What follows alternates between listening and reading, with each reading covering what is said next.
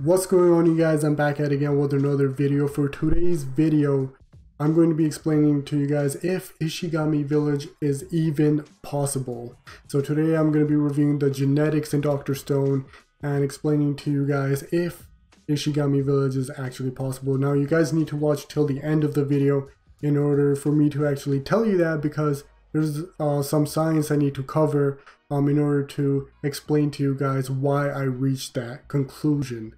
You guys have watched my review of Dr. Stone. I've reviewed every single episode, and there was one scene that I was actually unsure of.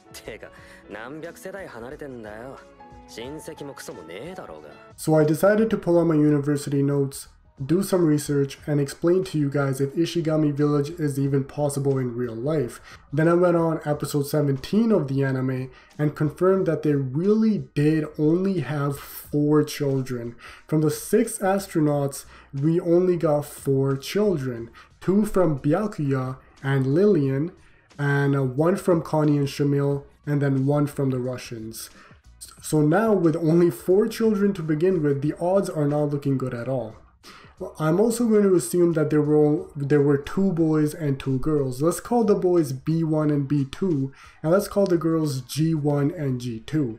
Now, I'm going to give the anime the benefit of the doubt and assume that Senku's dad and Lillian had 2 boys, and I'm going to assume that the other couples only had 1 child, and those children are all girls. It's all good if B1 has a child with G1. It's all good if B2 has a child with G2, but then things get complicated after that because all the kids after that are now cousins. So the offspring of these individuals will be cousins, and all generations following that will also be cousins. Now, the best example of this situation in the real world is cousin marriages. You guys are not going to believe me when I say this, but majority of marriages in today's world, majority of marriages are cousin marriages. So the biggest reason why this is an issue is because of something called autosomal recessive genes. Now, not all autosomal recessive genes are bad, but there are quite a few that can cause some serious medical conditions such as blindness and hearing loss and genetic diseases that are really bad. So if both people carry an autosomal recessive gene, for example, the mom carries the autosomal recessive gene and so does the dad, they have a chance of passing it on to their offspring. Therefore, it is very important for populations of this size to have immigration and emigration to prevent these autosomal recessive genes, which could be bad. Well, not all autosomal recessive genes are bad, but if they do carry autosomal recessive genes that are bad, they have a chance of passing those on to their children. So therefore, it is very important for populations, especially of that size, to have immigration and emigration. What this means is new individuals move into the population and some individuals move out of the population. This wasn't possible in the Ishigami village, or as what I know about so far in the anime. Genetic mutations in autosomal recessive genes can possibly cancel autosomal recessive genes out, but there's an issue with genetic mutations.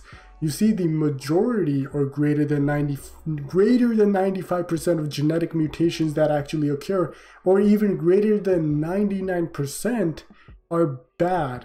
And there's only very few genes that are actually naturally selected by the environment. Not every single genetic mutation is going to be favored by the environment because genetic mutations are random. So the probability of genetic mutations saving them becomes even lower because they started off with only 4 children, and human beings don't have as many offspring as other organisms. So the more offspring you have, the higher the probability there is for you to have kids that are born with a genetic mutation that will actually benefit the population. So now that leaves the question, is Ishigami village even possible? Well, yes, it is possible, but on a very very small chance, and this chance, as I discussed earlier, is genetic mutations.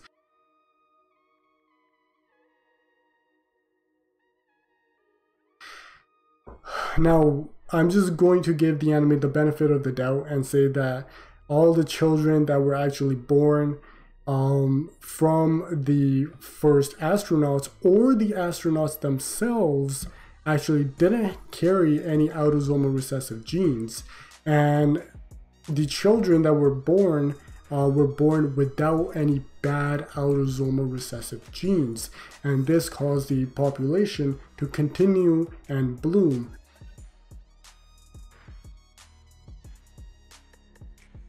Or there's also a chance that the population actually ended up getting some immigration from individuals that ended up surviving the petrification beam that we don't know of so far in the anime.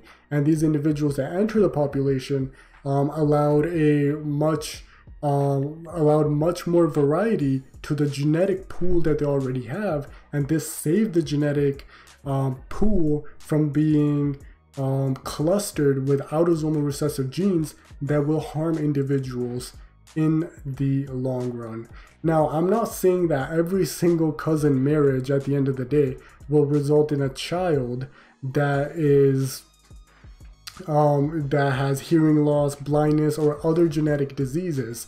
I'm saying that if you keep doing this on and on and on for 3,700 years, I personally don't believe that, they could avoid all of these problems. So I really hope you guys enjoyed today's video. If you actually did, and if you want to leave your thoughts and opinions in the comments down below, make sure you guys do.